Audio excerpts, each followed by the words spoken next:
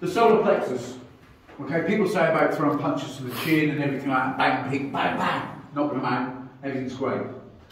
But there's also consequences. If I bang him on the nose and he decides to go at the old bill, with cameras and everything, as you can see, they get out quickly. You can see all the problems that you cause them. Yeah? The solar plexus in the middle of the body. It's one of the best things you can do. You can drop them very quickly. Whether it's a knuckle, whether it's a flat fist, whether it's your fingers, whether it's your thumb. I always like using the thumb. But for this purpose, quick punch. Now, it's quite muscly guy, so he's got muscle covering his chest, but there's still a gap there, which is your solar plexus, okay? Americans call it the xiphoid process.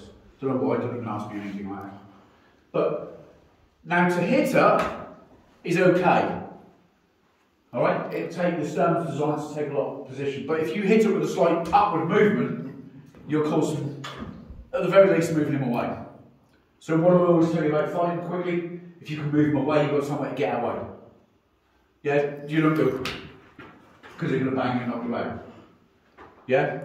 So I'm not going to do it too hard, but just for not for you or anything like that, just to show you a little bit down. So if you're in a little bit of a rough and pull, you know you're going to get some kind of damage from that person. You know he's going to go back and think twice about coming forward. If he's got a belly full of food, it's normally going to come out beside him. Alright? It's not me making it up, it's not me reading it from somewhere, it's me, I've used it a lot. And it does do that. Yeah?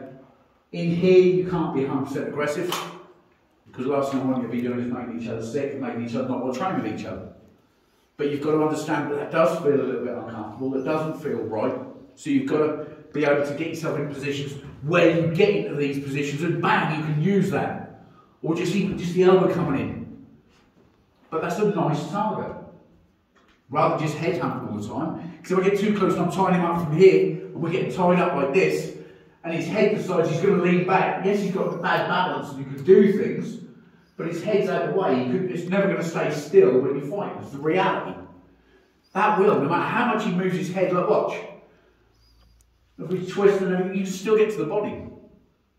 So remember that. Yeah? Yeah. Also remember, we start Wing Chun with a Wing Chun guard. The reality is this is the distance of fighting. It becomes maybe an argument from here, decide on what you're going to do, dog eat dog, who's going to throw the first, who's not going to throw the first, what you're going to do. So just bang, and it's done. Yeah? You've got the first, you then follow up your fans out. Not bang, look at that, look at me, and everyone pile on me and punch me head in. It's do what you've got to do. Yeah, but that's a nicer target, it's a bigger target, causes lots of damage. And if you can't breathe, you panic in a fight. Remember that. Any questions on it? No. Good. Cheers, my man. Thank you.